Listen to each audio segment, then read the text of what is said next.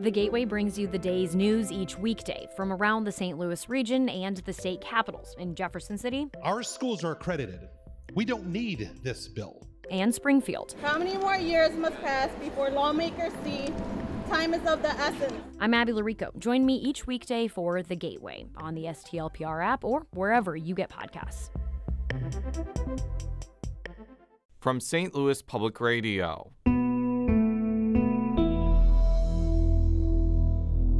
This is Politically Speaking. There's no sugarcoating it.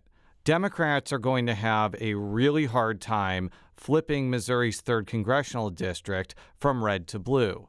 But Bethany Mann believes that fighting for Democratic values in the district that includes parts of the St. Louis area and central Missouri is important for voters.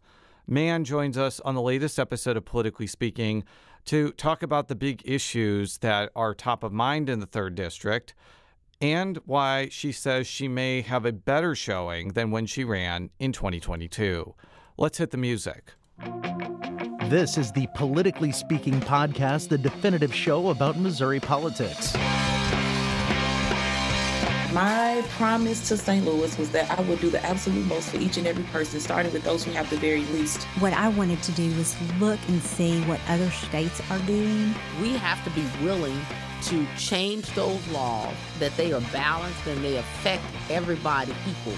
As somebody that grew up in the St. Louis area in North St. Louis County, I didn't know any lawyers growing up. We got to find long-term solutions to make government better, but also to be able to provide services to people. I don't want to leave that federal money that we've been leaving all these years on the table. We need to be spending this money to take care of Missourians. I thought we accomplished a lot this year, but a lot more needs to be done. And welcome to Politically Speaking. I'm your host, St. Louis Public Radio political correspondent Jason Rosenbaum. Joining me in studio today, she is the Democratic nominee in Missouri's 3rd congressional district, Bethany Mann. Thank you so much for joining us today. If you're listening to this, you will also be able to listen to Bethany's Republican opponent, former Senator Bob Onder, who is the Republican nominee in Missouri's 3rd congressional district. Well, tell me a little bit about yourself. This is your second time running for the 3rd congressional district, but what do you do professionally, and how did you get involved in Missouri politics? Yeah, so that's a big question. So professionally, I'm a chemist. I am a scientist. I work with technology. I solve chemistry problems with robots, essentially. And so I started my career at the EPA, where I was an intern, and I tested samples for environmental contaminants that had been dumped into our nation's land and streams by big corporate polluters. And from there, I was just the nerd that likes to go and visit laboratories. So one of the reasons I'm qualified to serve in Congress is because of my experience working in agriculture, manufacturing, and water and energy infrastructure. I think that there actually is like a scientist from Illinois, Bill Foster. Are you familiar with him? No, I don't know Bill Foster. Yeah, he represents the Chicago suburbs. I believe he was actually the successor to disgraced former House Speaker Dennis Hastert. Oh. So that area used to be very Republican, but like a lot of the Chicago suburbs, it became much more Democratic. So yeah, if you win there, you can join the scientist caucus basically. This is not an easy district for a Democrat to run, and I'm going to be brutally honest with you. Former Senator Onder is favored in this race because of the way the district is drawn, but like there still needs to be somebody that runs for these seats. Otherwise, like these candidates are completely unopposed and they are not really accountable to anybody. Is that kind of the reason you've decided to run in this, to put it charitably, very challenging political race for you? When I ran in 2022, there was not a chance that I would win. The reason that I ran was because former Congressman Luke DeMeyer, or soon-to-be former Congressman Luke DeMeyer, got on TV and he lied about COVID. Now, I know that he's not a scientist. He's not a virologist. I don't trust him for accurate, up-to-date health information. But he is a banker. He's a market guy. And I know that he reads market reports and read market reports coming out of China that showed that in the manufacturing provinces, something was halting manufacturing. And it was going to cause significant issues for our supply chain here. And rather than telling the truth about what COVID was, or at least the information that we had at the time, he went on TV and spread some disinformation about COVID that cost his constituents lives.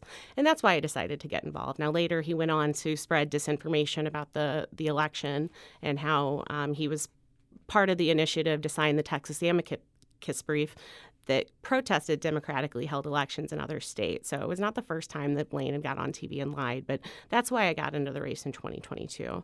In 2024, I knew that I received more votes than the Republicans who drew the maps thought that I would get. I earned about 34% of the vote. And it is really important that even though I may not have a chance to win, according to what the statistics say, that if you build a really good grassroots campaign and you speak to the issues that bring people together versus tear people apart, it really kind of dissolves some of that red-blue divide that you see in other parts of the state. I'm still old enough to remember when Missouri was a purple state, and I still think very much so that it is.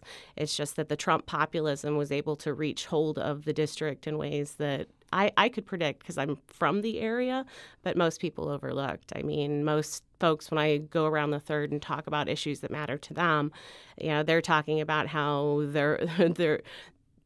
their schools are only running 4 days a week. They have a bus that is 20 years old and might break down, so their kids can't get a good education, and their schools aren't properly funded. They talk about infrastructure. They talk about how much their electricity bill is, and it's not commonplace to hear Democrats talking about those kitchen table issues, and that's created an opportunity for populism that focuses on discontent and division to really breed and fester. As you go door to door this time, do you sense that the enthusiasm for Trump is still there, or do you think that it's waned a little bit, even among Republicans? And I ask this because, look, Missouri polling, to me, I always look at it with skepticism. But I saw a poll from Emerson, I don't know, a month ago, showing Trump only winning the state by 10 points. I'm skeptical of that. I think it'll probably be around 13 to 15 again. But if it really is 10 points, it means that, number one, he has lost support in suburban areas compared to 2020. And number two, the intensity in the rural areas has really gone down. So I'm interested to hear your on-the-ground reading about where Trump is. Yeah, that's a really good question. I think that Trump has lost some support, particularly among moderate Republican voters. And I see that when I'm out on the doors. There are still Republicans who do not like what happened on January 6th. They think that that was a dereliction of duty and impossible violation of the oath of office. They have watched how former President Trump has spoken about members of the military and folks that they have served alongside, and they just don't like that breed of showmanship politics. And so I think the Republican candidate who is running against me in this congressional race really embodies some of that as well. And so because of those close ties to Trump, it seems to be opening up some opportunities for me in my race. There are still very dedicated Trump voters, but what I've seen as far as my race goes, when I spend time and talk to them about the issues that matter to them, one great example is just over the weekend, I was talking about to a Trump voter about the issue of immigration, and that was their top issue. We talked about how even immigrants who are here legally want a clear path to citizenship, and we talked about some of that. Once they realized, though, it wasn't even so much about the issue. It was the fact that somebody who was a politician was taking the time to talk and listen to what they thought. And even though that person is a Trump voter, they pledged to vote to me because I took the time to talk to them and listen. And there's still so much opportunity for those discussions. And that's why I think that running in these, what would normally be an uncontested seat, is so important, because it allows you to have those conversations with folks to show that you're just not a talking figure or a suit. You're actually going to talk to them about the issues that matter the most to their family and the things that resonate with you and your community. And you don't get that perspective unless you're out in the district actually talking to folks. Well, let's talk about immigration. Yeah. There is a really horrible situation in the St. Louis area where a police officer was killed by somebody from St. Charles County I don't know if it was in the 3rd or the 2nd district, but that's immaterial. Sure. Who was purportedly not in the country legally. He'd actually been arrested in 2020 and then pled guilty to a crime in 2022. And I would say that even people that support a pathway to citizenship would say these are the type of people who should probably be deported from the country. The problem is, though, that this gentleman's immigration court date was like 4 or 5 years after he was found to be in the country illegally. And it really strikes me that there are a lot of problems here. Number one, there needs to be a quicker process to adjudicate these type of cases. Yep. There probably needs to be more immigration court judges and prosecutors. And I've just been kind of confused why, like, Congress has not taken any action to, like, increase judges and prosecutors so those types of cases can be handled more quickly.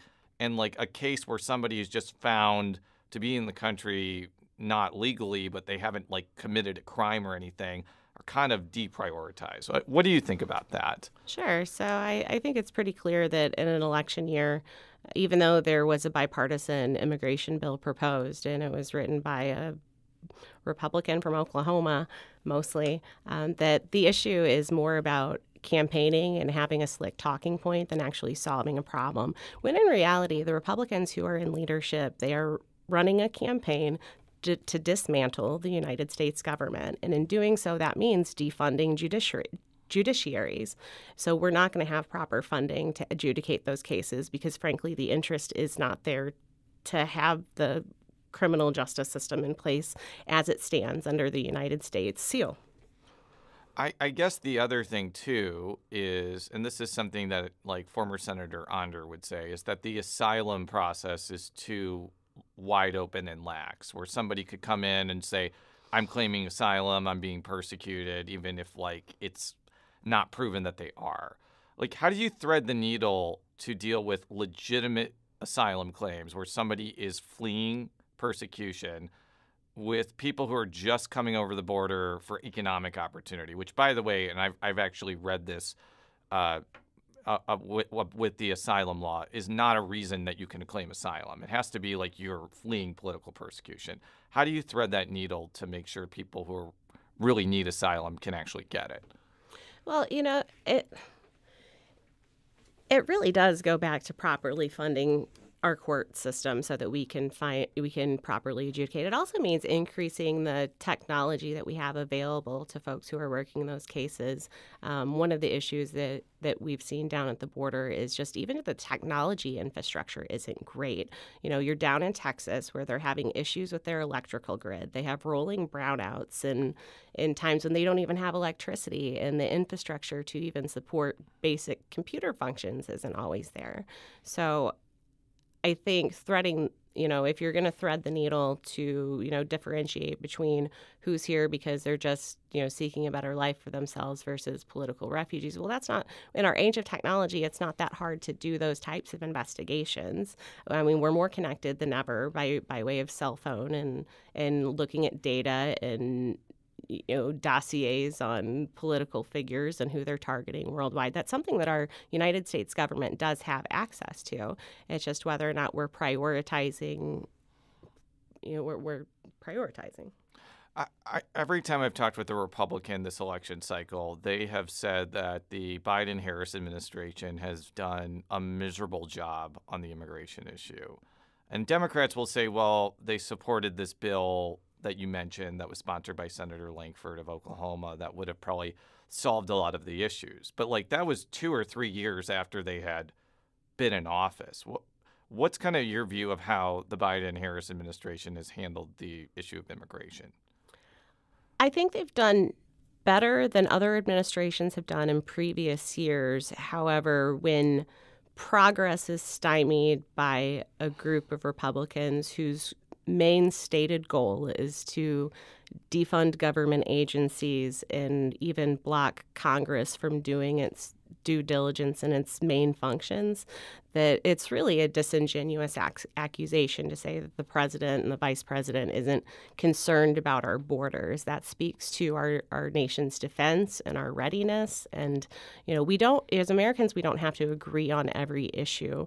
But when all of your attacks against an opposing party put the health or the safety and security of America as a country at risk, I think that we, you run the danger of walking into that echo chamber where everybody has to agree with you because your job is to attack America. Well, let's shift to foreign affairs for a bit. When I was talking with former Senator Onder, he's not a fan of aid to Ukraine. I think he would cut most of it off. Mm-hmm. What's your thought about continuing to aid Ukraine? Russia wants the war to end. They need to get out of Ukraine. And Putin has stated very simply that Ukraine will not be his final stop in the expansion of the Russian Empire, that Poland is one of his next targets, and any of the other countries that surround Russia are preparing for a Russian invasion. So we should be very clear about that. As far as support for Ukraine, yes, we should provide the support that they need. And particularly if you look into how that impacts the Missouri economy, if you look at Boeing and some of the other contractors that we have here in the state, weapons manufacturing, some of the planes, they're made here. So supporting that effort puts, I think, at least $150 million, maybe $450 million. I'm not sure what that number is. And I just want to explain for our listeners what she's talking about here. I think that there's been a misconception that we're just writing Ukraine a $60 billion check and they're using it to do whatever they're doing to defend their territory. The vast majority of aid is us giving them our surplus military equipment and us using the money to purchase newer military equipment, basically. There's probably some instances where we are like manufacturing things and sending it to them, like I would imagine munitions rounds or something like that. But that's what's going on here. But continue. Yeah, you stated that very nicely, is that not only are we helping Ukraine secure a victory against an invasion that has impacted so many people in so many significant ways. When I think about the mothers who have lost their babies and what it must be like to live in a place where your home is not safe, it's just really heartbreaking. And to think that war will continue to spread unless good people stand up and act is really quite devastating. And so I think that when it comes to our American ideals, we must stand for freedom and for the values of democracy that show that authoritarian governments who suppress the free press, who control their media, who rule by giving oligarchs all of the resources and taxing workers to the point where they can't afford basic necessities, who have to manufacture wars to create nationalism. I think our world is so much better off when we support causes that give people power over small groups, whether they be oligarchs or corporations. The people should have a say and should have confidence in the way that their government works. What do you think about the idea of like an arms embargo on Israel? That's an idea that has been floated by people like Missouri Congresswoman Cori Bush. I'll be candid with you. I'm not sure exactly what specifically an arms embargo would be or whether it can even happen, given that we have treaties with Israel going back to the 1970s with Israel and Egypt and the peace treaty there. But I think basically, and I'm just paraphrasing here, it may just be like not sending them any more weapons until the war stops or something like that. What do you think about that idea? Yeah, I think in general, we want to be supportive of our allies, but we don't want to dictate their strategies or how they approach their missions. I do support restricting arms when there are humanitarian when there are acts of terrorism against humanitarian causes. But in general, I don't want the United States dictating those types of things. We should be partners and influencers. We shouldn't be commanding other armies to fight proxy wars for us, if that makes sense. We'll be right back after this quick break. With Bethany Mann.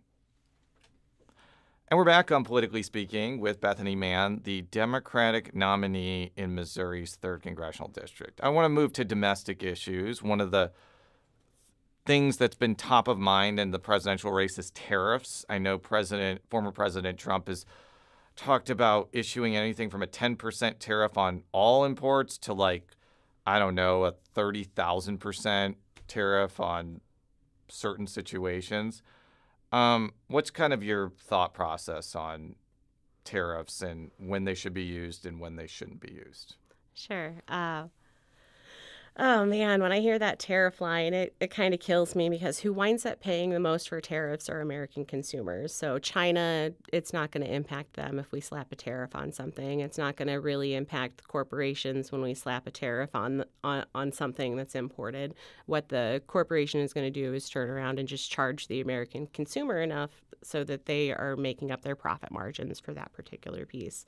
I think tariffs are proposed as a way. I mean, part of the reason that the Democrats lost Missouri was back after NAFTA. So we had a bad trade agreement, sent a lot of jobs overseas.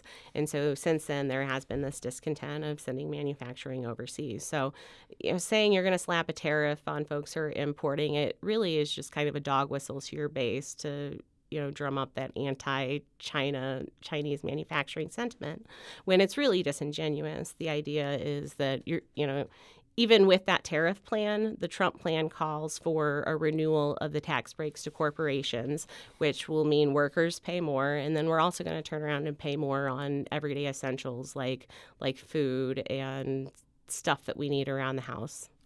I think the Trump tax cuts of 2017 expire next year. And regardless of who's president, I'm sure there's going to be a debate over whether they should just be completely extended or whether some will get repealed and there'll be new, he's talked about no tax on tips and no tax on Social Security. Even Kamala Harris has gone in on the no tax on tips bandwagon. How would you kind of approach tax policy in 2025?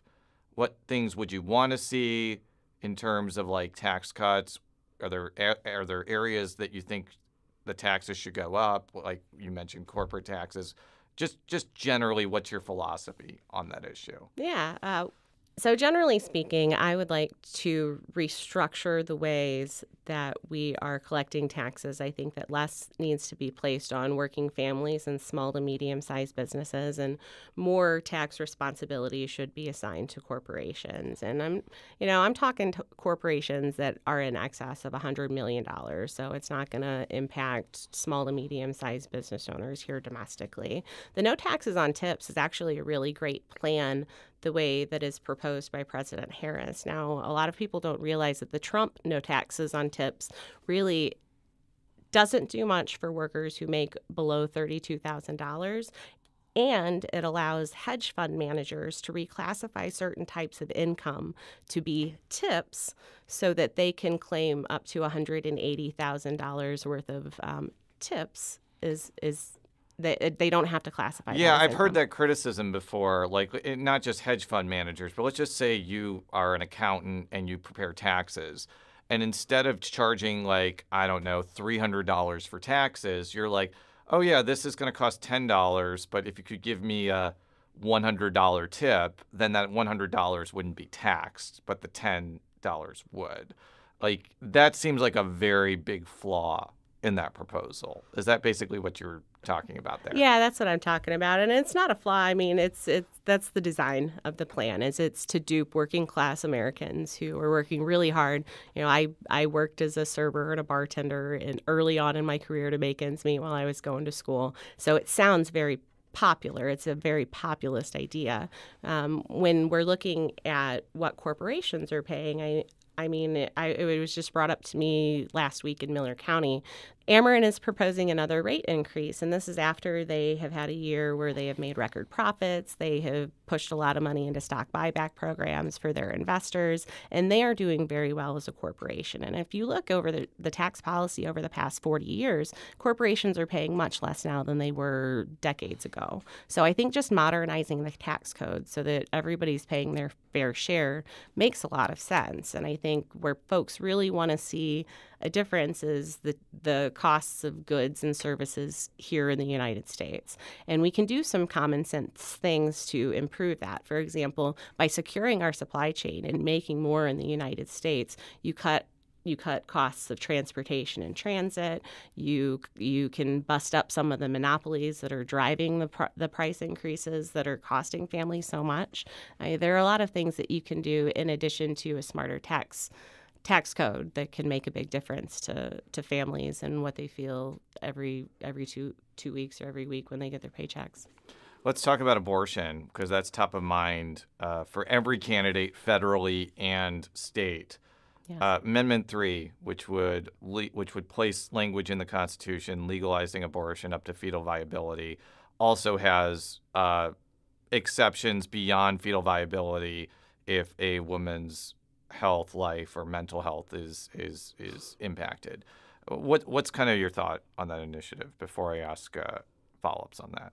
Sure. So my general feeling about the initiative itself is that it's far time for government to get out of our personal business and dictate to us what procedures we can or cannot get based on the religious beliefs of political leaders, or to those who are more disingenuous, just the leaders who are getting really nice paychecks from lobbyists who want them to vote a certain way. Because the wealthy are not impacted by these abortion bans. You can put your mistress on a plane and fly her to another state, and that's not an issue. Where it does cause problems is even here in Missouri, you have maternal mortality rates that are high. You have healthcare deserts in parts of the state, and you have people fleeing the state for basic access to healthcare. And it's just not right. There is no law on the books that restricts the care that a man can receive when he is going to assess his reproductive health. And the issue of having a child in and of itself is an economic decision. And so you're stripping people of their freedoms, not just their bodily autonomy and the right to say what happens to their body and what happens with their body, but also the economic opportunities and advancement that they have to succeed and thrive. So I am very much in support of Amendment 3. The right to bodily autonomy and access to health care are human rights issues. And these are non-negotiable terms. We will have bodily autonomy and access to health care, and we don't need to ask the state legislators' permission. So this will pass. So I'm very confident that it will pass on November the 5th, and that unless we also vote for leaders who support our rights to bodily autonomy and economic freedom, that we are just going to be fighting the same battle in another 2 years. So it's important not only to vote yes on Amendment 3, but also to elect leaders who will support and uphold those. Because Governor Kehoe has said, Mike Kehoe, who is running for governor, has said that will be his top priority to put things in place to block that amendment, and they're not going to give up. They are coming for not just our reproductive rights as far as abortion is concerned. My opponent voted for restricting IVF. He voted to eliminate IUD access. He opposes many forms of birth control, and it's a backwards way of thinking. If you want to grow an economy, you need to have a state that is hospitable to taking care of all of its citizens, not just the men.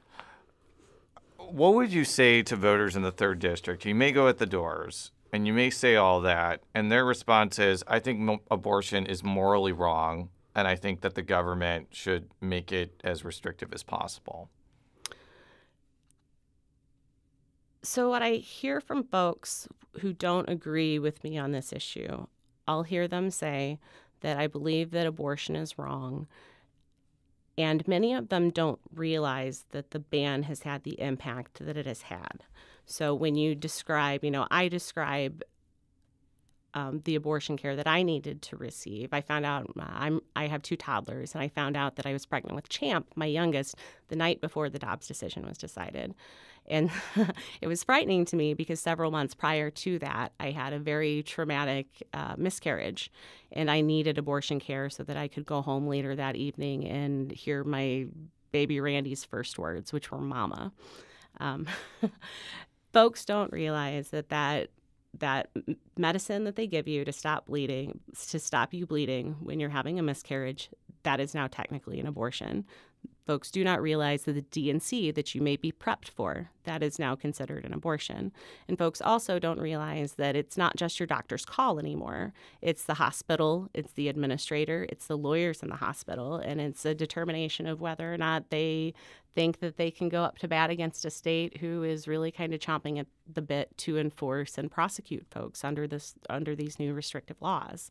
So I grew up in the pro-life movement. My mom worked at crisis pregnancy centers. I know all the talking points. I understand also folks who do have that deep respect and regard for life. And I don't think that this is in conflict of it. I think that providing people medical care and the freedom to make their own choices is aligned with biblical values, if that's where they're coming from, and that healthcare access saves lives. That's really the message, is look at the impact that this law has made. It was designed by politicians who don't necessarily have experience treating patients with pregnancy or complications of pregnancy.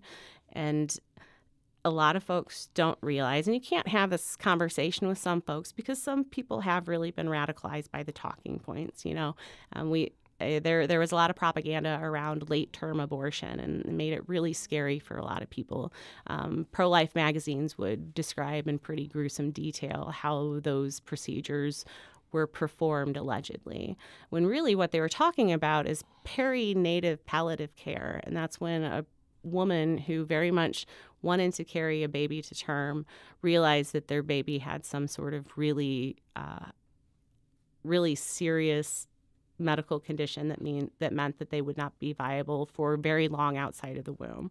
And so that type of abortion is performed humanely so that the mother can have a couple of moments with an infant that they really wanted in a way that doesn't have that infant screaming for pain.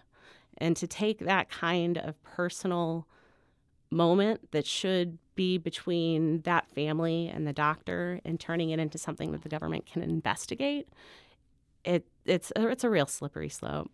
I do want to just ask this, because the opponents of Amendment 3 are going to say you can get what you mentioned if you're miscarrying, and that proponents are mischaracterizing the ability of people to get miscarriage care under the current law. What would be your response to that?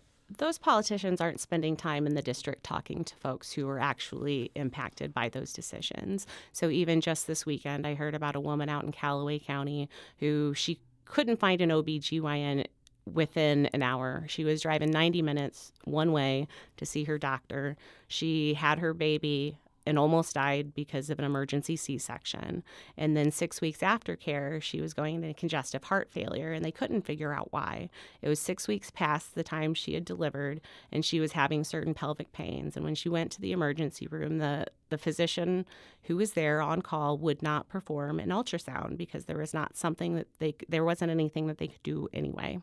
So we are seeing people being just denied care and sent home until they're either dead enough to receive care or they are able to follow up with their physician days after to be able to get the care that they need. It's creating unnecessary restrictions. And so to the politicians who are saying we're mischaracterizing, they know that they're being disingenuous and they're not talking to the people who are impacted by this issue anyway. So I don't really place a whole lot of weight in what those proponents say. You said you have some confidence that it's going to pass on November 5th. And honestly, I talk with Republicans all the time. They actually concede that it's likely Amendment 3 will pass.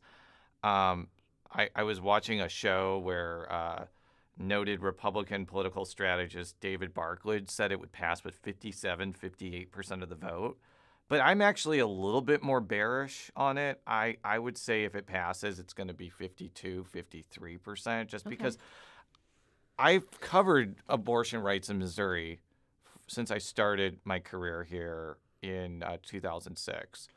I do think that there are voters who genuinely support abortion rights, including ones who are Republicans. But I also think that, like, as you kind of mentioned, the anti-abortion sentiments among voters, not just politicians, runs really deep in some places. And it doesn't really matter what's said by either the pro or the con side. If they think abortion is wrong, they're not going to vote for Amendment 3. And if they think it's an inalienable right, as you mentioned, they're going to vote for it. And if they're kind of in the middle, they may vote for it because they think the current law is just way too extreme, are too strict. So that's not really a question. It's more of an observation. But I guess my question is, why are you confident it's going to pass, given that the dynamic in the state is not the easiest for abortion rights proponents among voters in particular? No, I think it's going to pass. I think much of it comes in the way of how the amendment is actually phrased and worded. And I know that there has been a very deliberate attack to deceive voters on what that amendment does and doesn't say. It doesn't say anything about transgender surgeries. It doesn't take away parental consent. None of that. If you read the amendment as it stands, it allows for the state to place restrictions on fetal viability. It's written actually pretty broad and general. It just says that I don't have it in front of me, but they are allowed to place it on fetal viability. And fetal viability is described as when a baby can survive outside of the womb without extraordinary medical intervention. But it says the restrictions cannot place intractable barriers on people getting an abortion. And again, I'm paraphrasing. We kind of went through the language on another show, but that's what you're referring to. But yeah, absolutely. And that's what I say to folks is read the amendment. Just take the time to read the amendment. And I think when most people read the amendment and they realize it's not loaded with all of this controversial stuff, then it will pass. And I can hear what you're saying about being a little bearish on the issue. I think we're probably going to see it pass with 58, 59% approval. That's kind of where I'm at. I can see what you're saying, though. There has been some skepticism about whether Amendment 3 passing will help Democratic candidates. I'm sort of the opinion that if it passes by the smaller margin, I don't know if it's really going to help Democrats that much. 58, 59%, I do not see a scenario where that doesn't affect state legislative races. I'm not sure if it'll be enough for statewide races, but that type of margin, I think, will impact candidates. Where do you kind of fall on that continuum of Amendment 3 being able to help Democratic candidates like yourself? Yeah, I think that it definitely does help Democratic candidates like myself and then other candidates who are running for the state House and Senate races. It has been a lightning rod to collect activists and folks who are coming together to fight against the restrictions that we have here in the state. So it's been helpful in not just organizing people, but motivating people as well. So, everybody had to unify to collect signatures and make sure that every congressional district had the right number of signatures, and then they had to there were a lot of obstacles to get to this point. Let's just list off the obstacles. Yeah. First of all, there were lawsuits about the ballot summary language. I think there were 2 of them. Yeah. There was an conflict between abortion rights activists about whether that viability language we talked about should even have been in there. There are some people on the pro-choice side that do not like viability language, but the viability language won the day. Then you had to collect the signatures in a pretty short amount of time. Yes. I think you started in February, which is shorter than usual. Then there was 3 or 4 other lawsuits. And I haven't even mentioned the fact that the legislature tried to put something on the ballot to make it harder to amend the Constitution, which failed in the last week of session. So I'm just saying, if this Amendment 3 ends up passing, it is not only a monumental victory for abortion rights activists in the state, it will not have been seen as an easy victory. Anybody who says like, oh, this was no sweat, did not see the context that I just mentioned. But continue. Yeah, you really kind of hit the nail on the head. Is the more roadblocks and obstacles that were placed in front of this group that was organizing, the more solidified the ranks became to make sure that it passes. And so I think we're going to see historic turnout. And when we overturn the ban, we will be the first of any state that has an abortion restriction to overturn a ban. And if you couple that along with the way that in the past couple of years, the Missouri Democrats, especially their LGBTQ caucus, have organized to fight off all of these anti-LGBTQ initiatives, you have a group of very well-organized folks that are out there making sure that people are recognizing our human rights and that our state is not taking away our freedoms.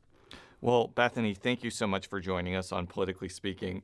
As I mentioned on the outset, you can listen to former Senator Bob Onder's interview on Politically Speaking by going to stlpr.org or wherever you get your Politically Speaking podcasts. Politically Speaking is a product of St. Louis Public Radio, which is part of the University of Missouri St. Louis. You can read all of our stories at stlpr.org. And how can people find out more about your campaign on the World Wide Web? Sure. You can go to BethanyMannForCongress.com. I'm also on the socials, so you can find me at Bethany Mann for Congress on TikTok, at Man4Congress on Twitter, and then you can also find me at Bethany Mann for Congress on Facebook and Instagram. Thank you very much, and until next time, so long. Politically Speaking is produced by Sarah Kellogg, Rachel Lippman, and me, Jason Rosenbaum. The show is edited by Fred Ehrlich. Read all of our coverage at stlpr.org. And if you haven't already, make sure to subscribe to Politically Speaking by searching the term Politically Speaking on Apple Podcasts.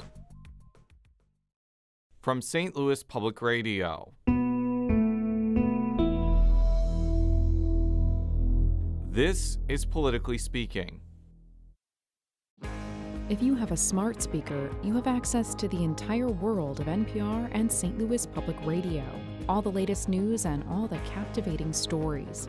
Activate our voices with yours by telling your smart speaker to play St. Louis Public Radio.